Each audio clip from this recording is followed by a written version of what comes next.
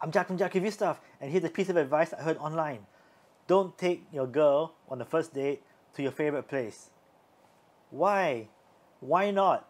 People say that it sounds like the phrase, don't shit where you eat. I don't think that really makes sense because, first of all, okay, well, I'll tell you the logic.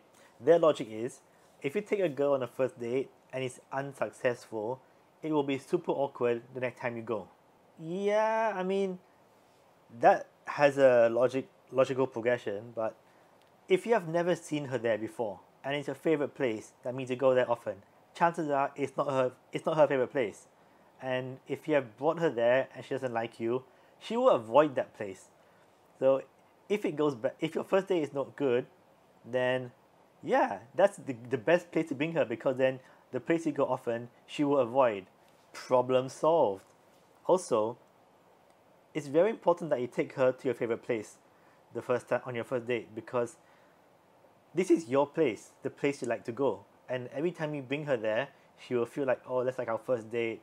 It's nice. It adds extra meaning to your favorite place. It's our favorite place, you know. It's more special now. And also sometimes people judge you on where you go. So if she wants to, so if she's thinking to herself, what kind of guy are you? Would you be a good fit? Are you suitable? And the first place you take her happens to be the place that she likes. Good. There will be extra positive vibes towards you. It's a good thing. Take her to your favorite place. Take her to your favorite place and subscribe to my YouTube channel. Like this video to get a girlfriend within 2 weeks.